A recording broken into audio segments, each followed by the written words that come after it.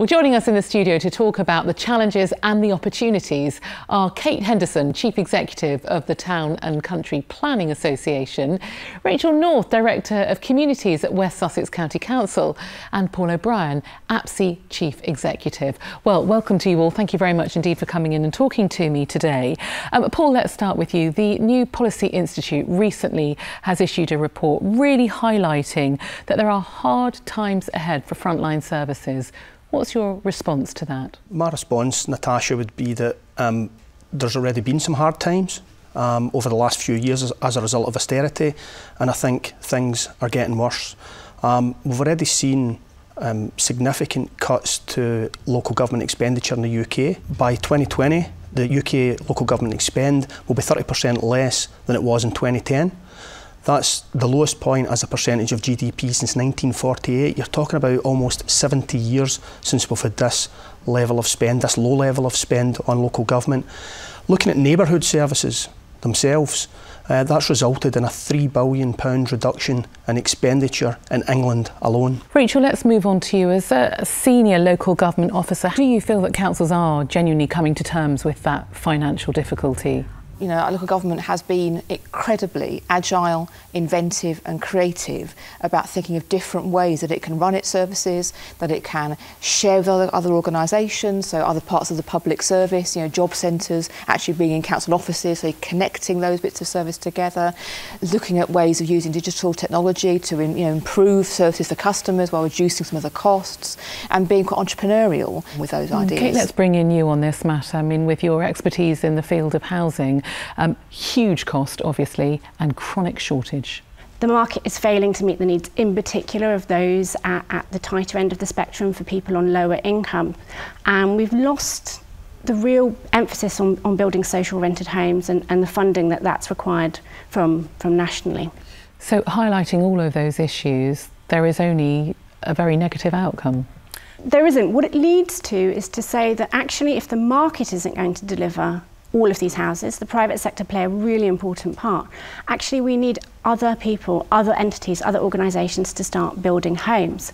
And local authorities are ready to step up. There's already huge innovation. We did a survey of local authorities and over 2/3 of them are thinking of or have already set up a local authority housing company, either on their own or in a partnership with others. However, this is just the start of a flourishing of innovation, and there's huge opportunities there. We know that socially mixed and economically mixed communities are far more successful than exclusively poor ones, and the role of the local authority in shaping their neighbourhoods, in working out the different types of housing, the different tenures of housing, and how that's delivered is really important. And Rachel, in the mix, of course, is the public response to this. In part, does the public just need to lower their expectations about what they are hoping for their local communities? I don't think so. I think the public, the community, we are all the community, aren't we? I think it's really important to remember that. And we expect a certain degree to live in safe places that are warm and healthy and have the opportunity for playgrounds for kids to develop and learn, and libraries to borrow things from and find information from, and cultural events that take place, and clean streets, and of course safe and secure housing. Those things are an expectation of a civilised society.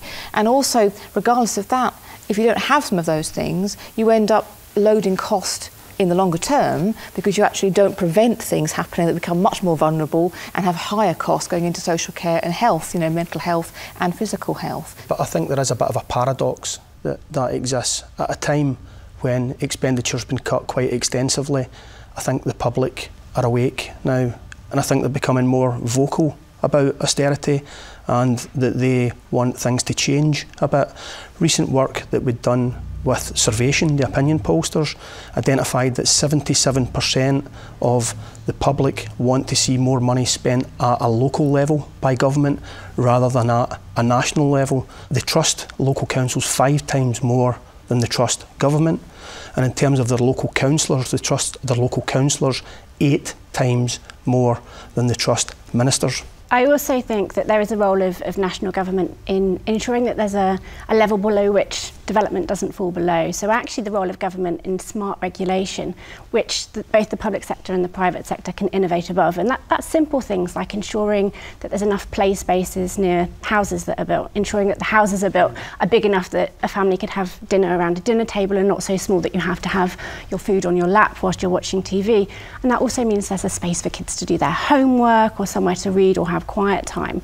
And actually without that kind of minimum regulation, or whether it's housing space standards or the requirement to have play spaces or enough GP surgeries in the area, actually we're getting some pretty poor development. So we've got a choice here. We're kind of at a crossroads. We can either have government that actually says, yep, we really care about quality in place and we want to enable local government to support their neighbourhoods, or we say we let the market continue in the way it's going. And actually a free market approach on its own is not going to give the best outcomes for our communities.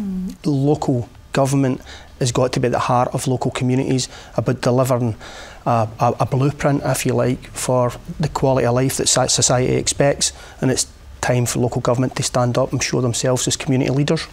Well, we thank you all for your expertise today. Thank you. Paul, Rachel and Kate, thank you. Thanks very much. Thank you.